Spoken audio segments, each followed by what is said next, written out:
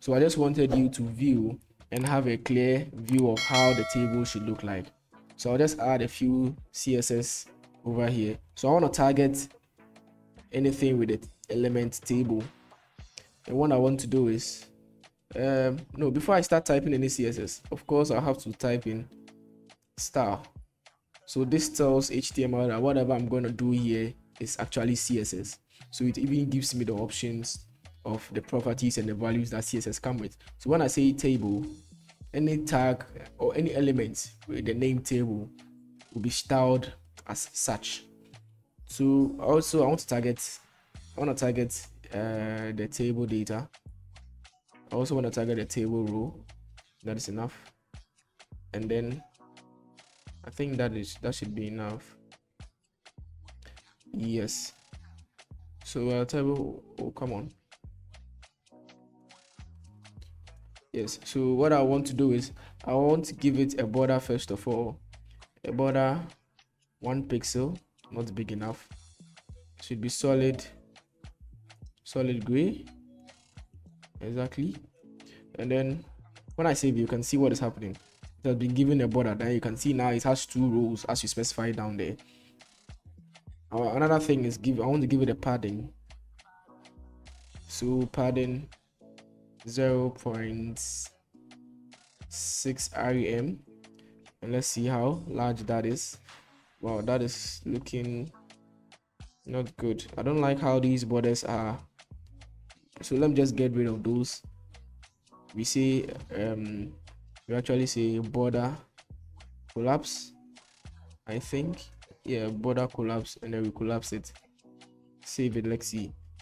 Exactly, those borders have vanished. So I think this is okay for now. So I can now move on. You can now see and visualize how the table looks like. So let's get back to our table section. So right here we are creating a table. So as of now we have 2 rows, and then we would like to give more rows and more columns. So this row had a data 1 in it. This row also has data 2 in it.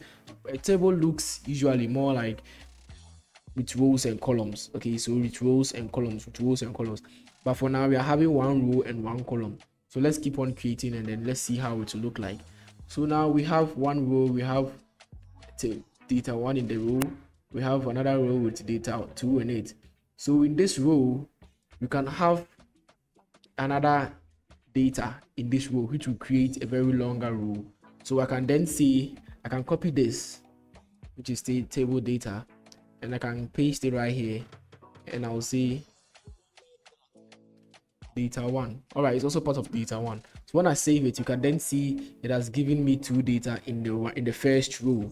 So in my first row right here, I have 2 data, which is data 1 in the first row, and I can do same for data 2. Just hold shift and alt and down and save it, and now I have another data in the second row right here.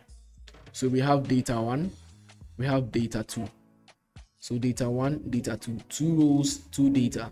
So now what we have is we have 2 columns and we have 2 rows. So I would like to expand the table and make it longer and add more data to it, and let's see how it goes. So what I'll do is I'll just have to copy this, copy and paste right up. All right, let me just paste. This should go to 3. This should go to 3. All right, this should not go to 3. This should go to 4, and save it. Right, so now we have 4 rows, 2 columns, right? Because as you can see, we have 2 columns in each row, 2 columns in each row, 2 columns in each row. That is what has been displayed on your screen right here. All right, so on a usual table, what you actually see is it has a header giving us an explanation of what the column contains, right? But in our case, we do not have a header, so I would like to give a header for each the 2 columns that we have here. So what I would like to do is think of it, how can we create a header on top of this, right, in a table format? to specify a header for this whole row, another header for this row whole. Now what we can do is we can get a row. Okay, we can get a row and then specify one element here, one element here, and then that will be the header.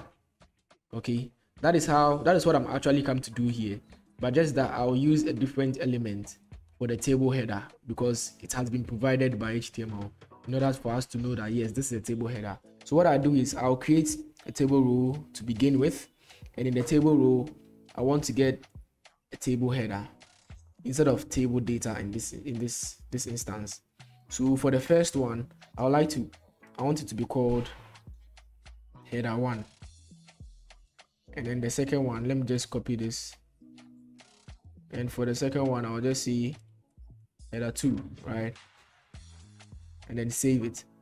So now as you can see, HTML, that the browser has given it some format, some bold format. It has given it some bold format just to show that it's a header, but you can't see the division right here. That is because back in our CSS that I wrote on top here, I didn't specify a border for th. So when I do this and I say th, so th will also come and inherit all these properties from the CSS. First, we were given just table, td, table row, and table head, and now I've added table head.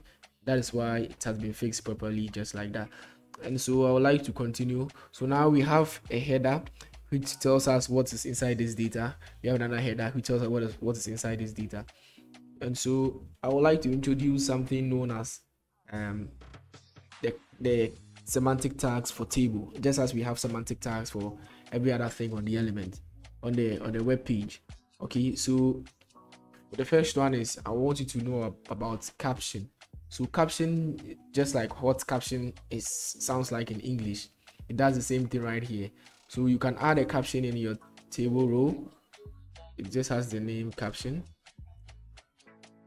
and then we can put in anything here that will tell whatever this table is for.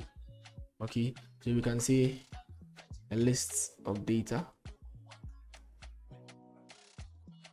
So when we save it, you can see the caption was been given a formatting. It has been centered to the middle, and it tells us that this is a list of data. So the other semantic tag I would like to talk about is the table head. There's something called t head, t head, t body, t foot, and they do exactly what they mean. Table head, to specify that this is our table head. So these things we see are headers. Okay, so before they come, you can wrap them in a t head tag. So just highlight all of these and cut it and paste it right here.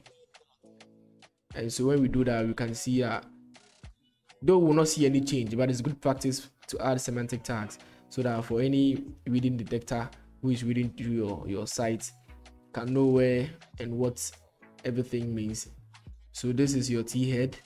So your t head semantic tag specifies that these are your headers, and then for the body you can then come and see t body. So we'll wrap all of these inside t body. So all of this goes into t body. You can cut and paste it right here and save. No changes will be done.